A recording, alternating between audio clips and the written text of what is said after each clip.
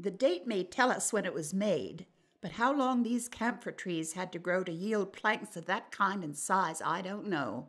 Camphor-wood planks that large are no longer obtainable, although the trees are abundant in Southeast Asia. A house must have windows and doors, but it must also have chairs to sit on and chests to store things in. In our quest for the furnishings of our home, we were led into the anteroom of a second-hand furniture store. In among the usual debris, we saw an old chest, massive in design, about 5 feet long, made, we have since learned, of camphor wood from China. One single slab, 1 inch thick and 25 inches in length. If you should lose the key, said the shopkeeper, no one could open it. It was trimmed, as we thought, with wrought iron intricately designed bands. No, said the man, they are brass. Look at the massive handles. See, he scratched a section with his knife. Under the crust, it is solid brass. By this time, as we smelled the fragrance of the camphor wood, our minds were afire.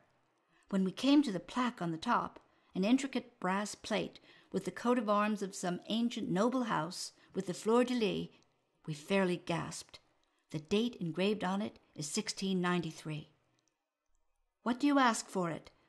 I don't know. You'll have to telephone my boss. He'll be here tonight.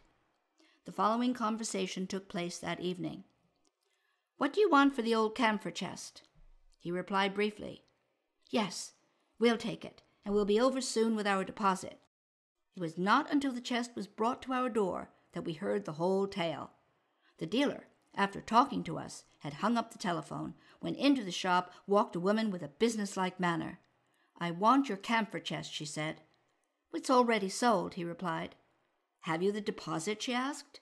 No, but it is sold, he maintained. I will pay you double, she urged. Then she opened her purse and drew out her checkbook. Name your price. I tell you, he said quietly, it is sold. She folded her checkbook. I'll come back again for it. We had given no deposit, yet we wonder now as we look at the escutcheon in the shining brass plaque.